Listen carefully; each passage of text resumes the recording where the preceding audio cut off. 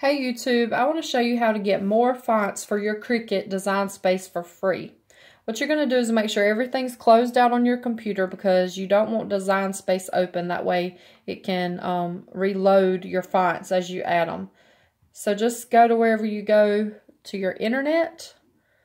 Go to dafont.com, dafont.com. Once you get there, you will see all these different types of fonts. Anything you could want. If you know a font name, you can search up here for whatever font you like. There's a Walt Disney World one. Let's see if I can just do Walt and see if it'll pick up what I want. Yeah, so you see all these different kind. You can take and type in what you want. Like if you want a name, you can type in the name and then press submit and it will write it in the font. That way you can see like how it looks.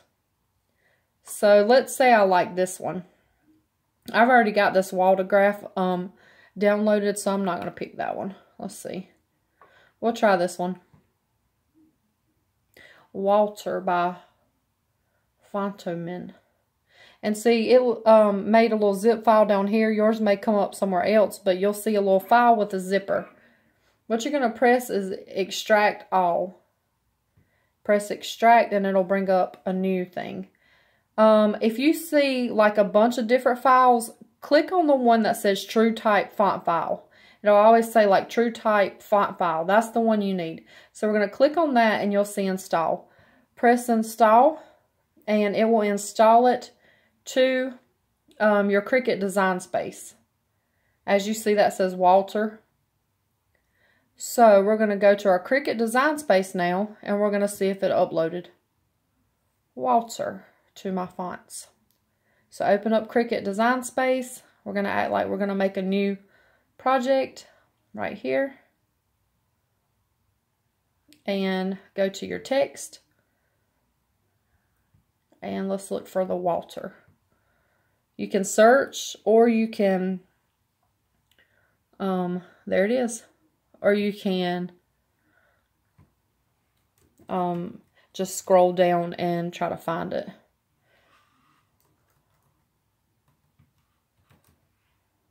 Okay.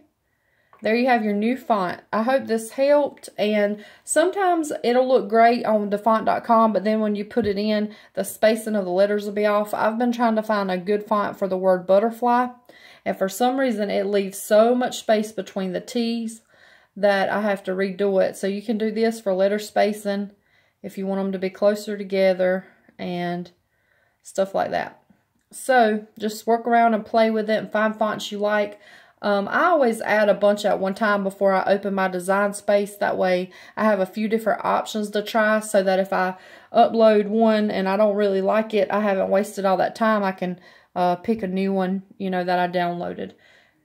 So I hope this helps. Don't pay for fonts. You don't have to. Just go to dafont.com. And I think you can actually, if you wanted to like leave them donations and things, I think you can do that on the website.